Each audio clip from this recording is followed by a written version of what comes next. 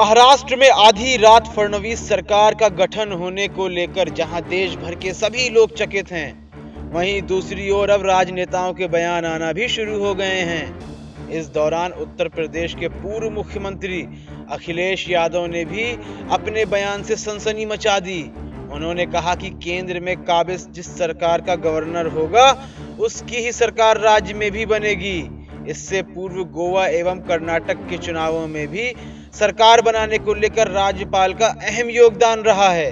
हम आपको बता दें कि महाराष्ट्र में जहां शिवसेना, एनसीपी और कांग्रेस को लेकर सरकार का गठन होना था, वहीं बीते दिन अजीत पवार द्वारा भाजपा को समर्थन देने के बाद फडणवीस को राज्यपाल ने मुख्यमंत्री पद की शपथ दिला दी है और फडणवीस सरकार को समर्थन प्रस्तुत करने के लिए 8 दिन का समय भी राज्यपाल ने दिया है।